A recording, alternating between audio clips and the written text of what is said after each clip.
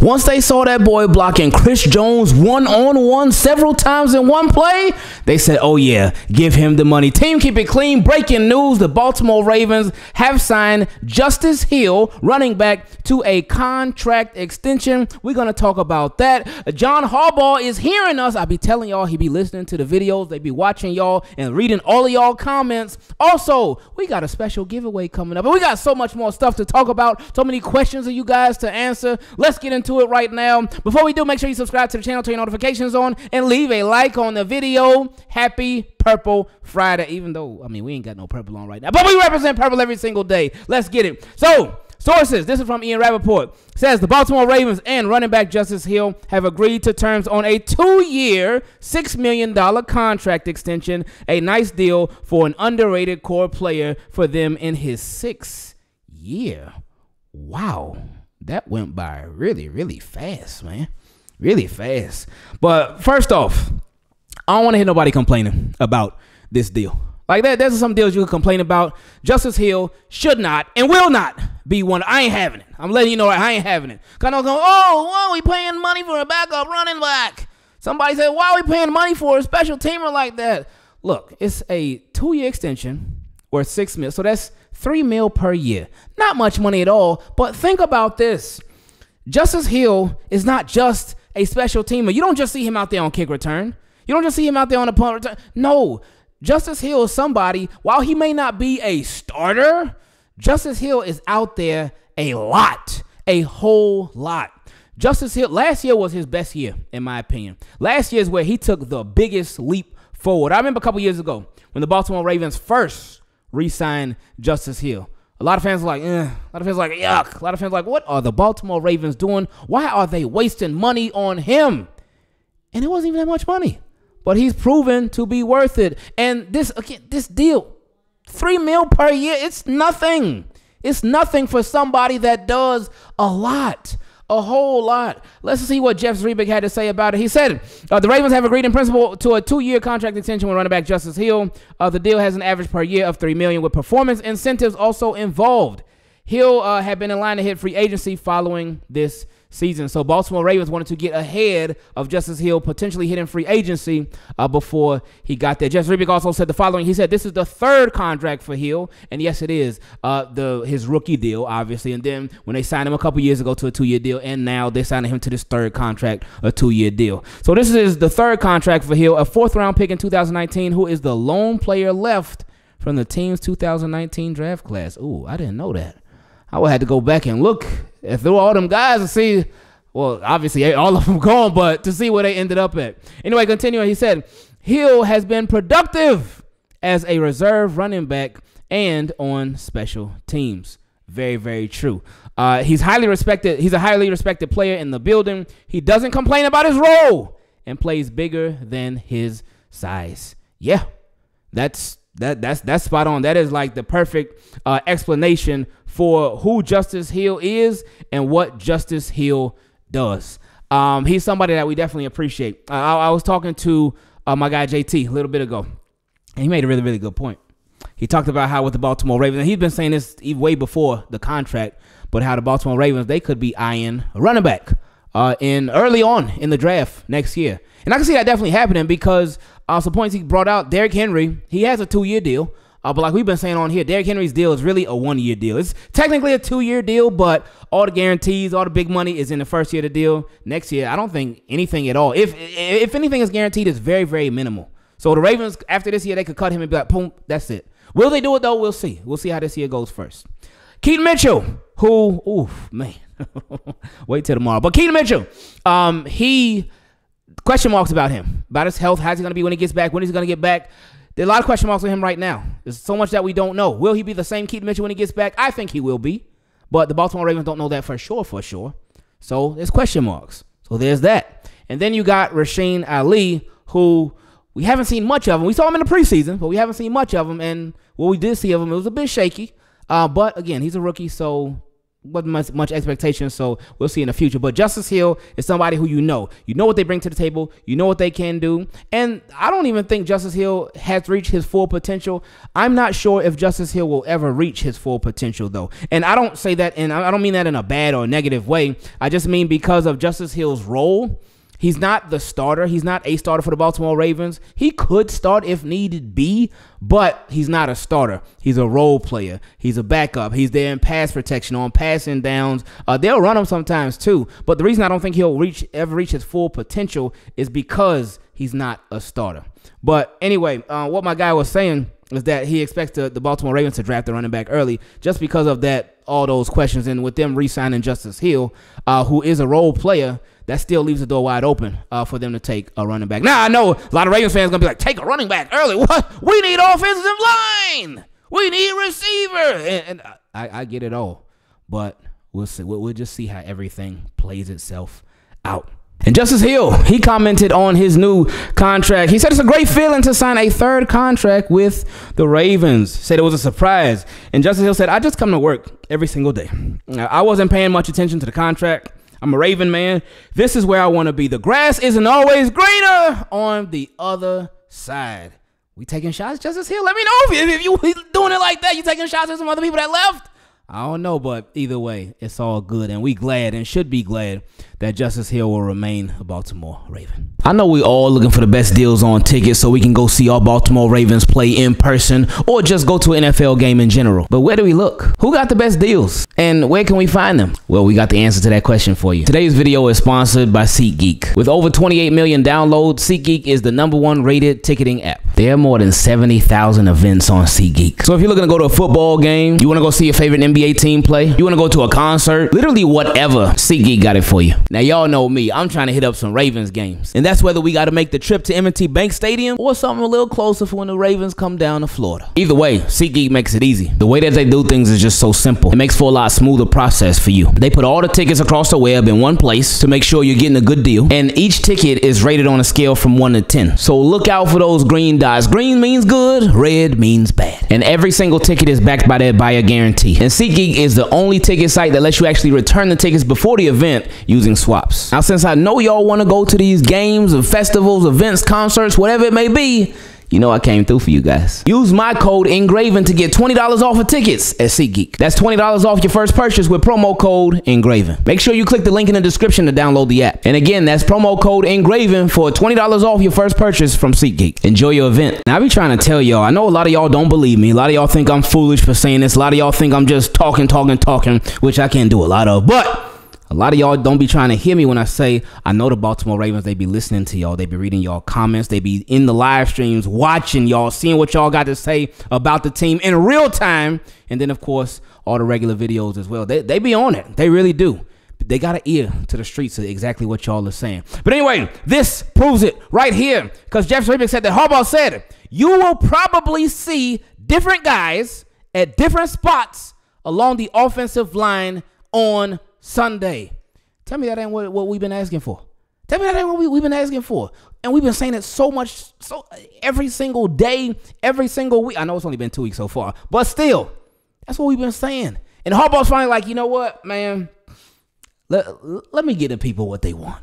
Let me give the people what they want. So this is a possible good sign. We'll see exactly who he deploys out there and which spot he deploys them at. But this is a good sign for the future. This is a good sign for John Harbaugh. Him willing to be like, you know what? I'm not going to be stubborn. Well, it depends on how he does this thing. It all depends on how he does it. But it's very important, like we've continued to say, like y'all already know, like the football world knows, you have to put the best 5 out there. You have to. You got to do what's best for your football team. You got to do what's best because if he puts the best 5 out there, it helps everybody out tremendously just like that. It helps the offensive line out, 1. It helps Lamar Jackson out. It helps the running backs out. It helps the receivers out. It helps Todd Monken out. It helps him out. It helps the defense. It literally helps everybody if you put the best 5 out there because it's a trickle-down effect on the whole entire team. Did we mention giveaway earlier? Yes, we certainly did. And this is being brought to you by Heart of the City Clothing. They really trying to hook y'all up. They want to hook y'all up so bad that they are giving away 2 tickets, not 1, but 2 tickets to the Baltimore Ravens versus Cincinnati Bengals at M&T Bank Stadium, Thursday Night Football on November 7th. But how do you enter? How do you get those tickets? Well, for an entry, all you got to do, go to Heart of City Clothing. Hit up their website, which the link will be down below in the description, and I will have it as the pinned comment in this video. Go to their website. Get you anything from the Flock apparel, whether you want to get a revenge season hoodie like this or anything else. Use code Ingraven20 and you'll be entered to win. That's it. That's all you got to do. And you can do as many entries as you would like to. So if you do one purchase, you use code Ingraven20 to get that 20% off. That gives you 1 entry into the contest. You want to do 2 different purchases, 2 different transactions. Use code Ingraven20 for both of them. That gives you 2 entries into the contest in order to get these tickets to the Thursday Night Football game. Man, it's I'm about to buy some stuff myself so I can enter into the contest because they ain't give me no tickets. They said they trying to take care of Team Keep It Clean. So they really love y'all. So make sure you enter ASAP. So Team Keep It Clean, we've come to my favorite part of these videos where we feature your questions. If you would ever like to be part of it, you can send me an email at teamkeepitclean@gmail.com, or for the Team Keep It Clean patrons, you can send it directly on Patreon. If you would like to become one, you can go to patreon.com/Ingravenvids. If not, it's A-OK. We got a very special, unique type of question for this one. This one came from Symon. I hope I'm pronouncing that correctly. Let me know if I'm not. He said, "Hey, brother, love your stuff. I'm still learning the game. Let me introduce myself. I am the father of Daniel Falele." So shout out to Daniel Falele's pops checking in. He said, "I totally agree with the fans. He should be benched. Have to do what is right to win games." Now, see, that's a father right there. Because if you like, cause you know, moms are a little bit different. They could be a little softer on the kids and whatnot, softer on all kids and whatnot. But the father's gonna bring it. They go, "Look, son, I want you out there. I want you to be playing. I want you to have all the success in the world. But you got to tighten up, my friend." Well, actually, my son. Well, my son ain't my friend because my son is my friend. But you get it. But anyway, he said, "I'm confused why he's still at right guard though. Playing high school and college at right tackle is like ripping a fish out of water." You know what? That's something that we don't mention enough. That with Daniel Falele, and we've talked about it a lot, but I feel like recently we don't talk about it enough because we've, of course, been highlighting the struggles of Daniel Falele at right guard. But this goes to something that we've been talking about on here a lot when it comes to the Baltimore Ravens, playing people out of positions, and that's an issue. It's been an issue for a while. Sometimes it works out. Again, like you got your Pat Ricards, who was a defensive lineman, turned fullback. Hey, it worked. Let's go. But there are a lot of cases where it hasn't. And Falele, he been a tackle this whole time. And again, we thought this offseason they were just experimenting with some stuff, but they kept it. They kept it then. He has been struggling and whatnot. Not every single play been a show, but he's been struggling. But he's not playing his natural position. So when you change positions, especially on the offensive line, that's a big like, whoa. That could be a shell shock. But anyway, continuing.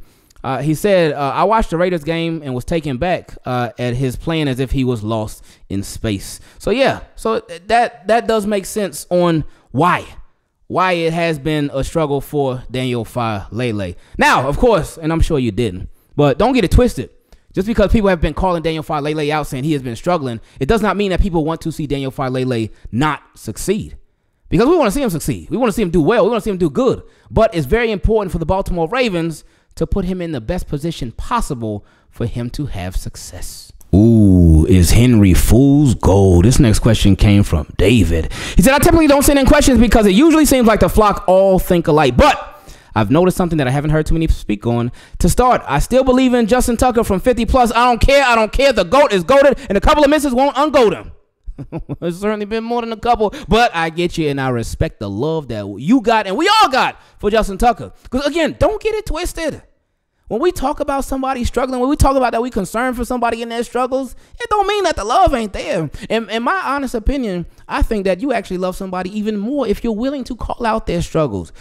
You can't be just a yes man. Like if you're a real friend to somebody and they doing something that's downright stupid, like dumb, like think, what are you doing? Are you okay? What's wrong with you? If you just sit there and you like, yeah, that's fine. You go ahead and keep doing that. That makes you a terrible friend. You got to keep it real with that person. You got to be honest with that person. Like, look, don't do that. That's not good. That's not wise. What are you doing? You got to be willing to have them uncomfortable conversations. But you should be comfortable having those uncomfortable conversations. Well, if you're comfortable having them, that wouldn't make them uncomfortable anymore. But anyway, continuing, he said, okay, moving on. Did we shoot ourselves in the foot all offseason? As fans, we are feeling every single loss from this offseason. We are.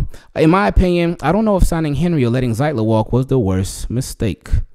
Oh, so he's saying, I don't know if signing Henry was the worst mistake or letting Zeitler walk was the worst mistake. Okay, here we go. He said, our main critique from the media was our offense was basic and one-dimensional. So what do? Go and get the most one-dimensional back in the game just to not even use them. Oh, my gosh. Wow. Here we go. He said, Raven's gonna Raven. He doesn't expand our playbook at all. I heard people talk all year. The Project Pat was a giveaway for the run. Well, with that logic, what is Derrick Henry? Right now, they're using him like he's on a pitch count. I think we should have targeted Kamara and kept Gus. And Kamara has vision, patience, speed, gets yards after the catch. He's a running back that makes you respect the check down options. That's something that we talked about too on here. Like that Kamara would be a perfect fit for the Baltimore Ravens.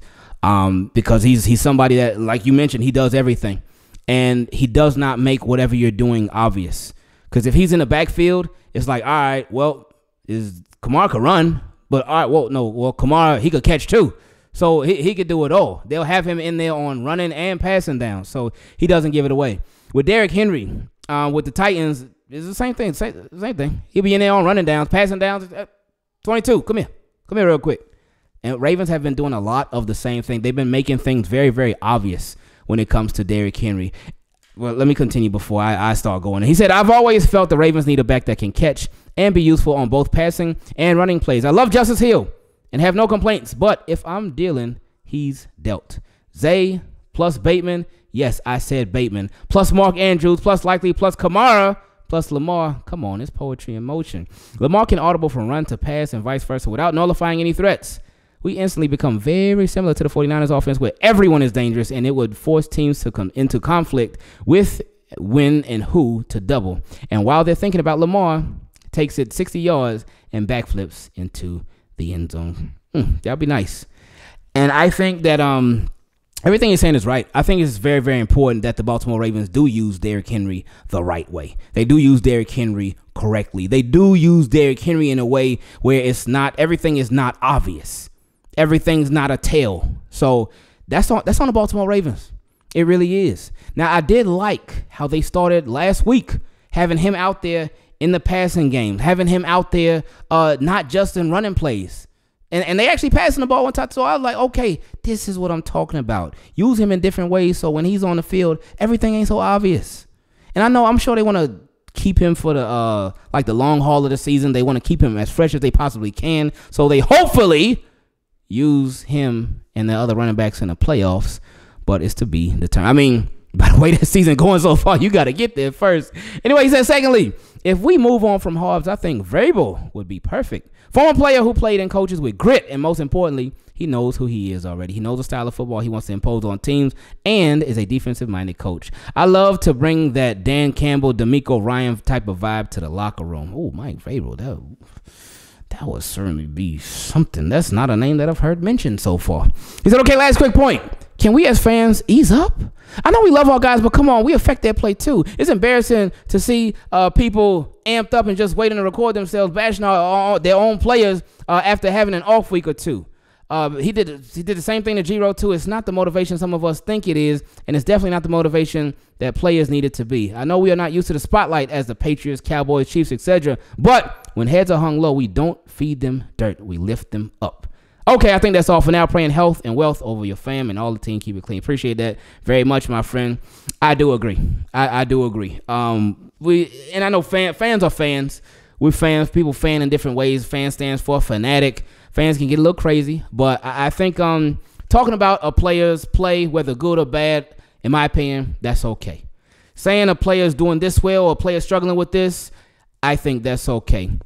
But when it gets to disrespectful, that's when it's not okay. Stop panicking. Next question came from my guy Ernest. He said, wish everyone would stop panicking over starting 0-2. I don't know how we all ain't watching the same games. We losing because of refs and some bad plays, but I honestly think everyone is overdoing it. Listen, John Harbaugh is a good coach, man. Everyone relax. Ain't no one perfect. We make mistakes with everyone. Just calm down. We're going to be okay. Trust. For real. Don't forget. So Ernest letting it be known like, look, we got to chill out. Now, I'm letting it be known like, look, the Baltimore Ravens, when they started seasons 0-2, 1999, missed the playoffs. 2002, missed the playoffs. 2005, missed the playoffs. 2015, missed the playoffs. 2024, Super Bowl. Next question came from T. John. He said, what's good, Ingraven? I was watching the Jets game, and Rodgers may have the best offensive line in the league. Simpson and Moses was strictly business, I hope. Those dudes were good when they were here. They actually protect Aaron Rodgers. They were solid. Simpson, Morgan Moses was solid. I know he was hurt, so that could have impacted his play last year. John Simpson, he was all right. He had his moments. He had his moments. He's playing a little different over there. But now they don't even have Morgan Moses, unfortunately, for the next couple of weeks, at least, because he suffered that injury last night. So now that I believe they're going to be turning to their first-round draft pick, rookie offensive lineman, I forget his name, my apologies, but we'll see how that holds up. But I'm glad that Morgan Moses, and I know he's out for now, and Jonathan Simpson, they're doing good over there in New York.